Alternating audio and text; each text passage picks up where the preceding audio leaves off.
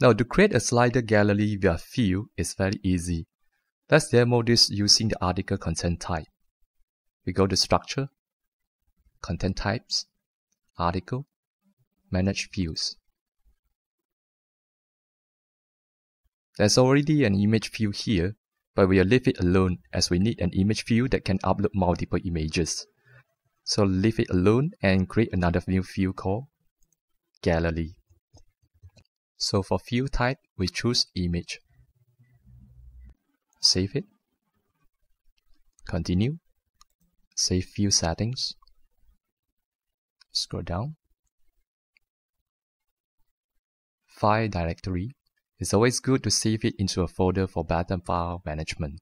So let's type article/gallery maybe.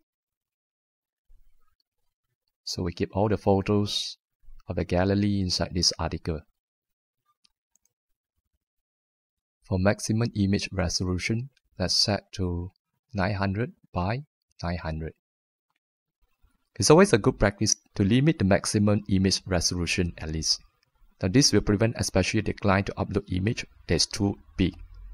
There's no point of uploading an image of 4000 pixels again, while you know well you only need to display a 900 pixel slide. So it's just a waste of space. But you can always set it slightly bigger like 1000 or even 1005 for future extension if you can foresee. Now we skip the minimum image resolution. You can set it according to your own preference if you want. Let's scroll down. We'll enable the title field for caption. Let's scroll down again. Now, if you have installed PL upload module for uploading multiple images, you should be able to find this called File Sources, and you can turn on this Advanced Upload Wizard for uploading multiple images. We have recorded a video explaining on how to install this module. So if you are interested, pause the video and get this module installed and continue. So let's scroll down. Number of values will set to unlimited. Let's save settings. Now let's add an article. Content, add content, article. Give it a title.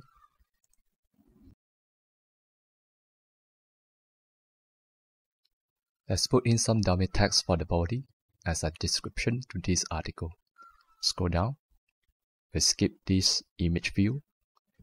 For the gallery field we created just now, we can switch it to Advanced Upload. We can either click on this Add Files to add more files, or we can simply open a folder and select a number of images, pull to the box, drag and drop, and start upload. Now we'll fill in the caption for each image, right?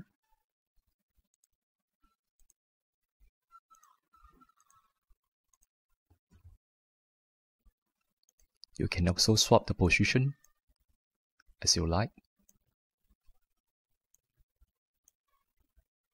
Okay, let's save it and take a look.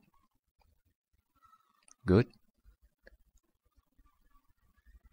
Now we'll see all the images to display here. Let's go to Structure, Content Types, Article, Manage Display. Now we'll move this gallery field to the top, right? Label, I think we hide it.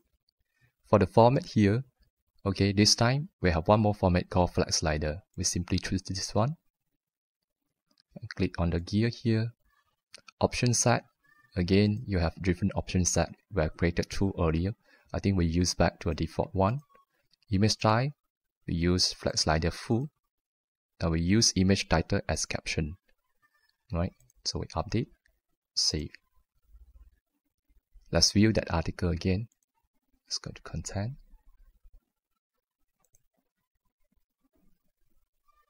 That's great. Good. Now you can see FlexSlider created easily with just some simple configuration on the field itself.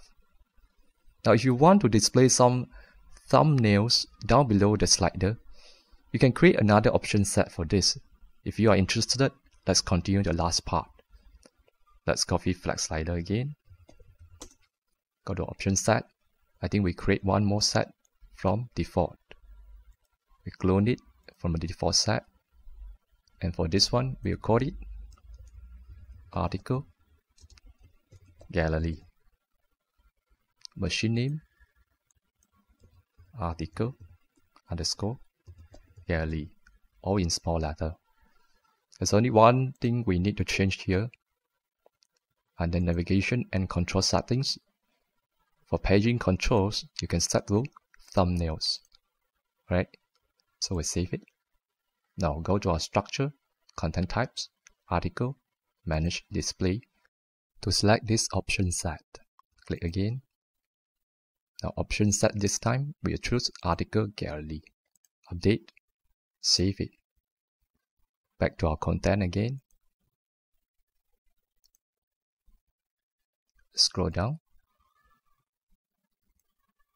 Great. So you can see the thumbnail this time. The only thing is that this paging is not a carousel, so it actually displays all the thumbnails.